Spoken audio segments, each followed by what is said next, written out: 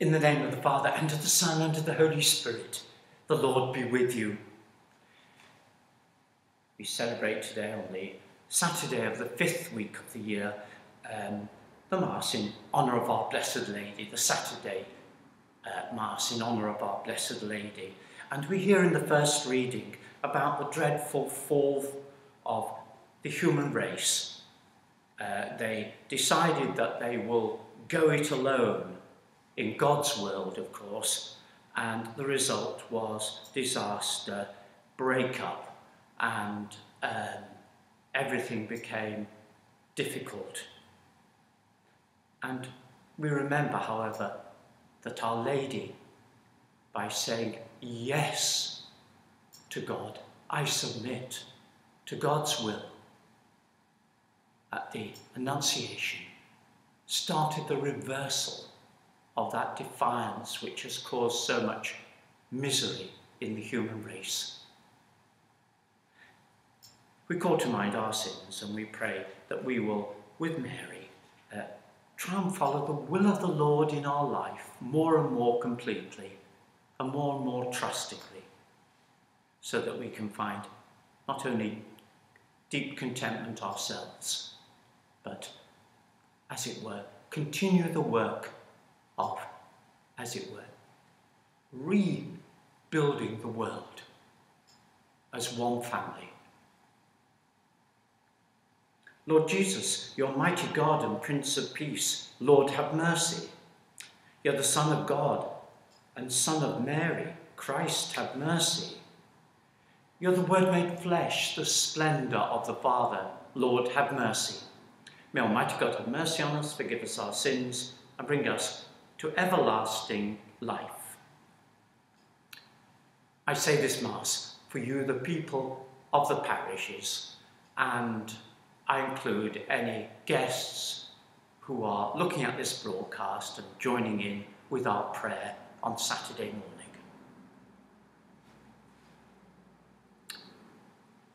O God, who chose the Blessed Virgin Mary, foremost among the poor and humble, to be the mother of the Saviour, grant, we pray, that following her example, we may offer you the homage of sincere faith and place in you all our hope of salvation, through our Lord Jesus Christ, your Son, who lives and reigns with you in the unity of the Holy Spirit, one God, for ever and ever.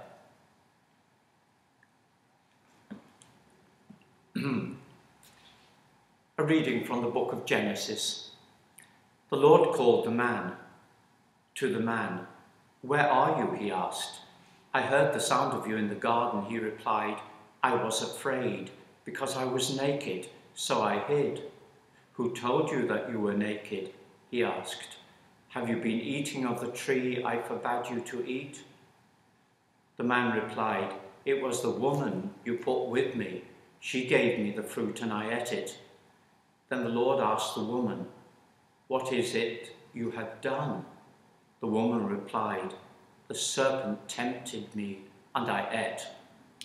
Then the Lord said to the serpent, "Because you've done this, be accursed beyond all cattle, all wild beasts. You shall crawl on your belly and eat dust every day of your life. I will make you enemies of each other, you and the woman, your offspring and her offspring. It will crush your head, and you will strike its heel." To the woman he said, "I will multiply your pains in childbearing. You shall give birth to your children in pain. Your yearning shall be for your husband, yet he will lord it over you." To the man he said, "Because you listened to the voice of your wife and ate from the tree of which I have forbidden you to eat, accursed be the soil because of you. With the suffering you shall get your food from it every day of your life. It shall yield you brambles and thistles, and you shall eat wild plants. With the sweat on your brow you shall eat your bread until you return to the soil, as you were taken from it, for dust you are, and unto dust you shall return." The man named his wife Eve, because she was mother of all those who live. The Lord God made clothes out of skins for the man and his wife, and they put them on. Then the Lord God said, "See, the man has become like one of us, with his knowledge of good and evil. He must not be allowed to stretch his hand out and next and pick up from the tree of life also, and eat some and live forever." So the Lord God expelled him from the Garden of Eden to till the soil from which he had been taken. He banished the man, and in front of the Garden of Eden he posted cherubs and the flame of a flashing sword to guard the way to the tree of life. The word of the Lord. O Lord, you have been our refuge from one generation to the next. O Lord, you have been our refuge from one generation to the next. Before the mountains were born, or the earth or the world brought forth, you are God without beginning or end.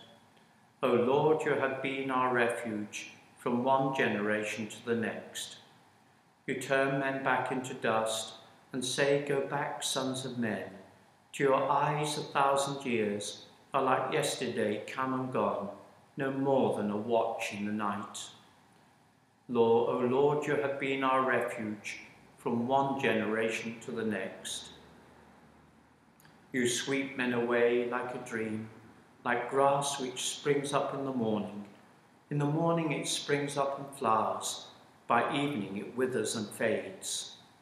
O Lord, you have been our refuge from one generation to the next. Make us know the shortness of our life, that we may gain wisdom of heart. Lord, relent, is your anger forever? Show pity to your servants. O Lord, you have been our refuge from one generation to the next. Alleluia, alleluia, alleluia, alleluia. Man does not live on bread alone, but on every word that comes from the mouth of God. Alleluia, alleluia, alleluia, alleluia.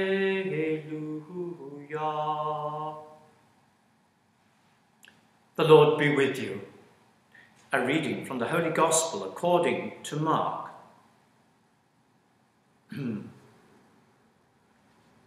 A great crowd had gathered, and they had nothing to eat. So Jesus called his disciples to him and said to them, "I feel sorry for those people. They have been with me for 3 days now and have nothing to eat. If I send them off home hungry, they will collapse on the way. Some have come a great distance."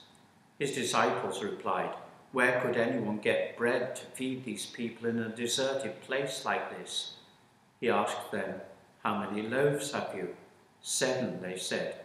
Then he instructed the crowd to sit down on the ground, and he took the 7 loaves, and after giving thanks, he broke them and handed them to his disciples to distribute. And they distributed them among the crowd. They had a few small fish as well, and over these he said a blessing and ordered them to be distributed also.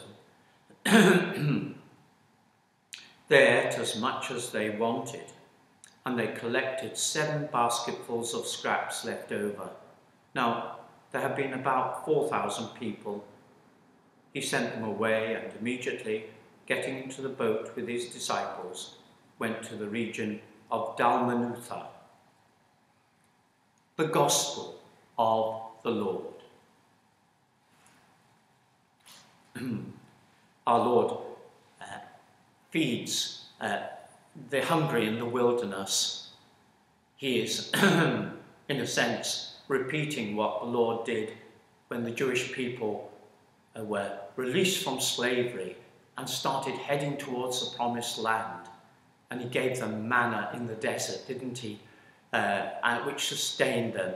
together with what they could gather from the sparse land. And our Lord is saying many things. Obviously, he's saying the great thing that who is he? The man who can work miracles, 7 loaves to feed 4,000 people. But he's also saying that he is the new Moses, the new person who is going to take people out of their slavery into the future, the promised land. And he's saying that to us today, because what has happened is, since the time of Adam and Eve, as we've heard, human beings have tried to live without God, and this has rebounded, and difficulties, disasters fall upon us and break the harmony planned by God. So we are being led out of a world that is disharmonized into harmony with God. If we would let that Spirit of God come into us, if we will be fed by the Word of God speaking to us, and when we can, of course, the sacraments sustaining us with the Spirit of Jesus. So we pray that perhaps as we mentally prepare for Lent, it's Ash Wednesday next Wednesday, we open our hearts to God anew and say, look, how easily is our world disrupted by an invisible bug. The sureness is with you, Lord. You give peace and reassurance. We pray that we will resolve to come back to God with all our hearts as the centre of our life this Lent. Lord, hear us. We pray for all those given to our care. We pray for those who have died, that they may have the fullness of life. They may come to the promised land. And for all our other cares that you offer up in this Mass for you, the people. Holy Spirit of God, you hear what's on our hearts. Grant all that is good, you who live and reign forever and ever.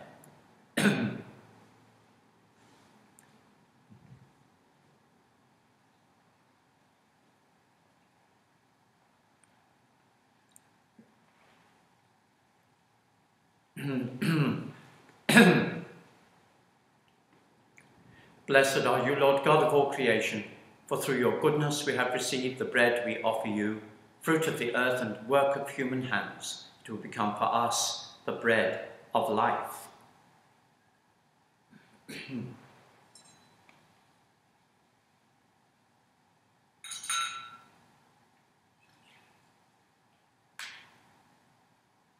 By the mystery of this water and wine we have come to share in the divinity of Christ, who humbled himself to share in our humanity.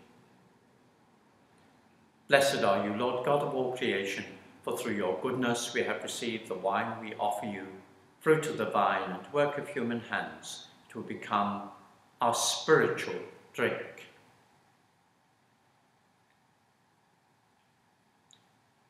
With humble spirit and contrite heart, may we be accepted by you, O Lord, and may our sacrifice in your sight this day be pleasing to you, Lord God. Lord, wash away my iniquity, cleanse me from my sin.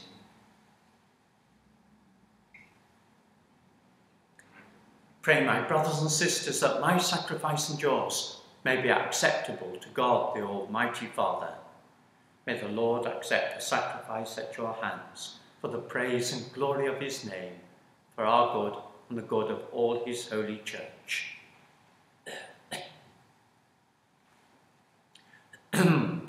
Receive, O Lord, the offering of our devotion, and grant that we who celebrate your Son's work of boundless charity, may, through the example of the Blessed Virgin Mary, be confirmed in love of you and of our neighbour, through Christ our Lord. The Lord be with you. Lift up your hearts. Let us give thanks to the Lord our God. It is truly right and just, our duty and our salvation, to praise your mighty deeds in the exaltation of all the saints, especially as we celebrate the memory of the Blessed Virgin Mary, to proclaim your kindness as we echo her thankful hymn of praise. For truly, even to earth's ends, you have done great things and extended your abundant mercy from age to age. When you looked upon the lowliness of your handmaid, you gave us through her the author of our salvation, your Son, Jesus Christ our Lord. Through him the host of angels adores your majesty and rejoices in your presence forever. May our voices, we pray, join with theirs in one chorus of exultant praise as we acclaim. Holy, holy, holy, Lord God of hosts, heaven and earth are full of your glory. Hosanna in the highest. Blessed is he who comes in the name of the Lord. Hosanna in the highest.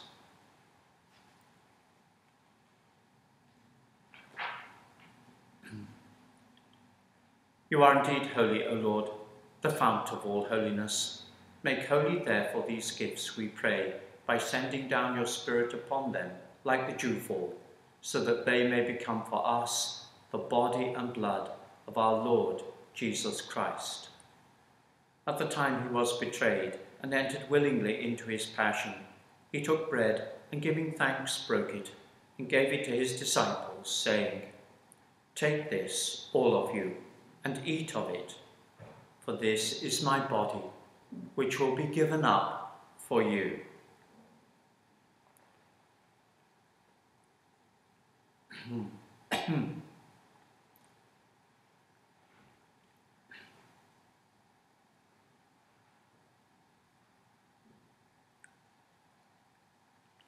In a similar way, when supper was ended, he took the chalice, and once more giving thanks, he gave it to his disciples, saying, "Take this, all of you, and drink from it, for this is the chalice of my blood, the blood of the new and eternal covenant, which will be poured out for you and for many, for the forgiveness of sins. Do this in memory of me."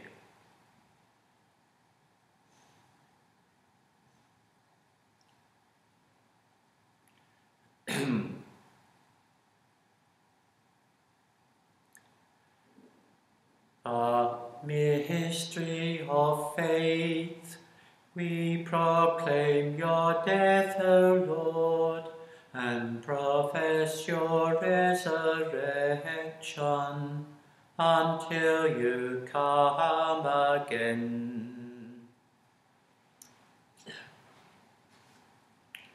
Therefore, as we celebrate the memorial of his death and resurrection, we offer you, Lord, the bread of life and the chalice of salvation, giving thanks that you have held us worthy to be in your presence and minister to you. Humbly we pray that, partaking of the body and blood of Christ, we may be gathered into one by the Holy Spirit. Remember, Lord, your church, spread throughout the world, and bring her to the fullness of charity, together with Francis our Pope and Paul our Bishop and all the clergy. Remember also our brothers and sisters who've fallen asleep in the hope of the resurrection, and all who have died in your mercy. Welcome them into the light of your face. Have mercy on us all, we pray, that with the Blessed Virgin Mary, Mother of God, with blessed Joseph her spouse, with the blessed apostles, and all the saints who pleased you throughout the ages, we may merit to be co-heirs to eternal life, and may praise and glorify you through your Son, Jesus Christ. Through him and with him and in him, O God, Almighty Father, in the unity of the Holy Spirit, all glory and honour is yours forever and ever. Amen.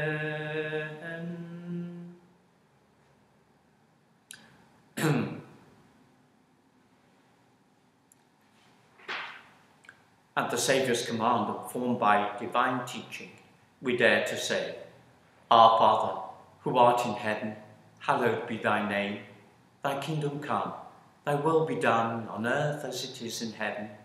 Give us this day our daily bread, and forgive us our trespasses, as we forgive those who trespass against us.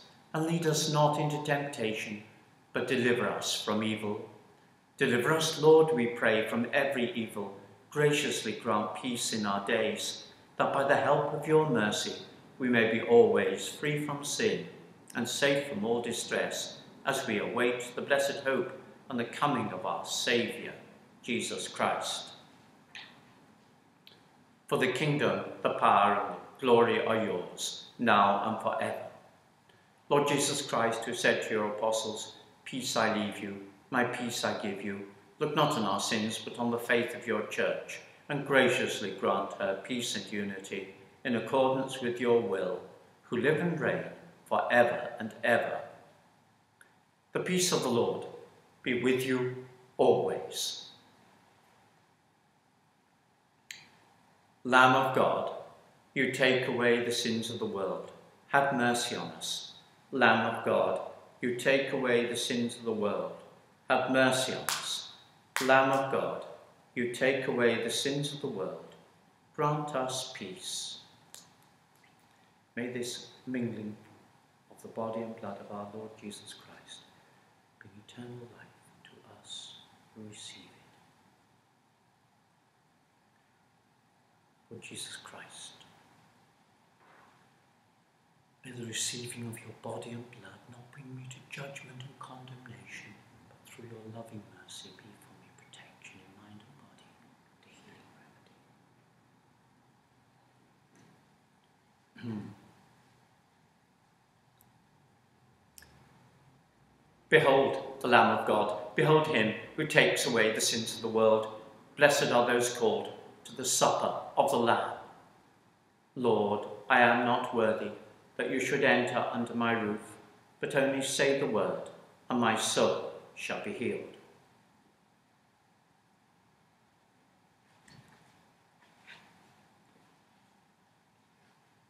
I invite you to say the prayer of St. Alphonsus for a spiritual communion. My Jesus, I believe that you are present in the Blessed Sacrament. I love you above all things, and I desire you in my soul.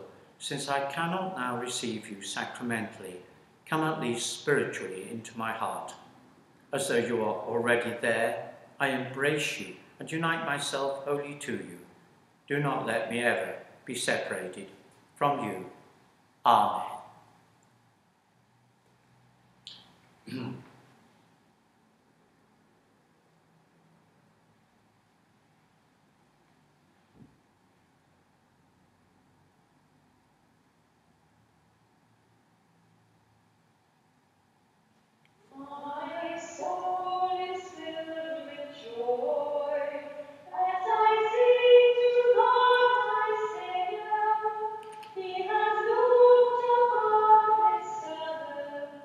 He has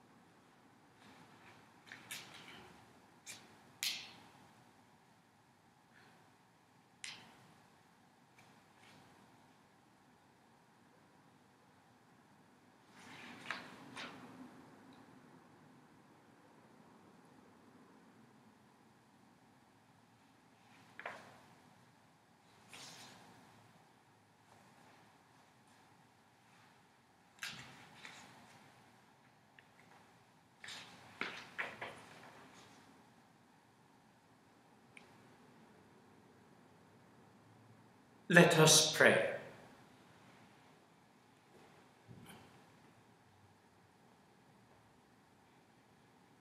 Grant to your church, O Lord, that strengthened by the power of this sacrament, she may eagerly walk in the pathway of the gospel until she reaches the blessed vision of peace, which the Virgin Mary, your lowly handmaid, already enjoys eternally in glory, through Christ our Lord. Amen. I just remind you that Lent begins this coming Wednesday, which is Ash Wednesday. Repent and believe the good news. It's a day of fasting and abstinence for those for whom it is relevant.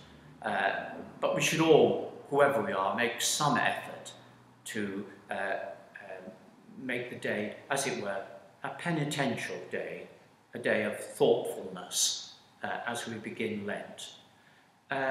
What will happen is that small cards will be signed with the ashes and put in a plastic sachet and left for collection from the boxes outside our churches. This card with the ashes on can be kept by your side during Lent as a sign that you wish to repent and believe the good news. Turn round from anything negative and live a life that God wants, positive. So try and make Ash Wednesday special. You'll also see, by the way, that we are, for those who are able to receive the broadcasts, we're doing Stations of the Cross online to be published or broadcasted each week at 3 o'clock on Friday afternoon. But it will be there and saved on our YouTube and Facebook channel. And it's a lovely extra devotion to focus on in Lent. Our Lord's wear of the cross, how much our Lord Jesus suffered for us so that we can have life in the future, and therefore how much God must love us.